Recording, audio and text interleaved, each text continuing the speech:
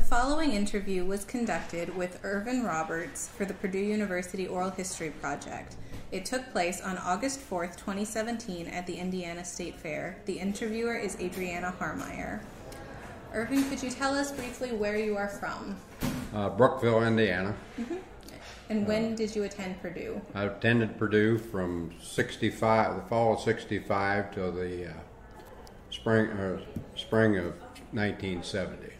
And what did you study there? I was in the School of Technology, Mechanical Engineering Technology, for associate's degree, and then the BS was called Manufacturing Technology. Mm-hmm. And what did you do after you graduated? Went to work at Mosler Safe Company in Hamilton, Ohio. Was there for 4 years, and then went for Ford Motor Company for 31 years. Mm-hmm. Were you involved in any student groups or clubs on campus? Lived in Owen Hall, but no, I don't believe I was in any groups. Okay. I was between the Christmas of my sophomore year, I happened to stop at a local company in Cincinnati and ask about a job for the summer. And the personnel manager was a Purdue grad, and he wanted to know if I'd be interested in co-oping with them. Mm-hmm. So I said I'd check it out on campus, because Cincinnati had a lot of co-ops from the University of Cincinnati. So the School of Technology said that would be okay, that I could work a semester and go to school a semester. So I co-opted with Cincinnati Incorporated for 4 years in Cincinnati, Ohio. Was that an unusual arrangement for a student? Yeah, there were. I don't believe they had any other co-ops in the School of Technology at the time, but that meant that I went to summer school. I started. I went to school the fall of '69, and then that spring, or the spring semester, I went and worked. And then I went to school the next summer, and from then on, I alternated summer and fall. Did you have any jobs on campus? I was a student, graded papers for the professor. Mm-hmm. What professor? Professor Harrison in the School of Technology. Mm-hmm.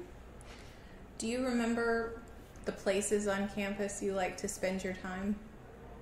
Well, Michael Golden Labs was one of the fun parts, the different classes we had there, and that. And were there any places you would go to study? Get some quiet spaces? Well, I'd go to the library, and I know I used to go over to the grad library, and I got locked in one night. I didn't believe when they said that last call, I did get locked in, had to call the security, and it takes them about an hour to show up to let you out. So. Mm-hmm. Do you have any memories that stand out to you from your time at Purdue? Well, I just enjoyed my time, and we had the Victor varieties on football weekends. Was always great to have the shows like Whip Wilson and Paul Patter, the guy that ran for president. I can't think of what his name is, but I mean, there was always a great, the shows on weekends of football games was always great. Mm-hmm. Have you visited Purdue recently? We go up for all the football games. Mm-hmm. What about campus do you think has changed the most over the years? Well, I haven't seen a lot of great changes, just always new buildings going up and new improvements. Okay. Do you think it's pretty much stayed the same? Yes, it stayed a lot the same. Mm-hmm. Is there anything about Purdue that you think should get more attention?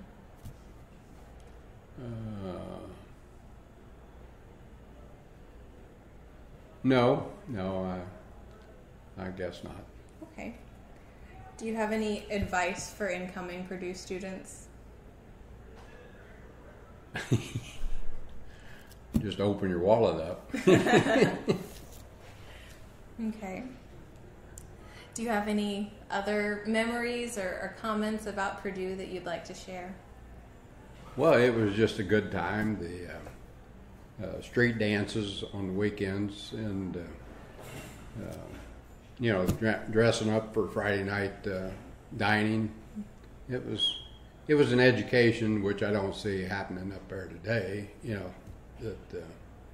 And the fact that you couldn't have cars until you were upper class, it makes a difference today.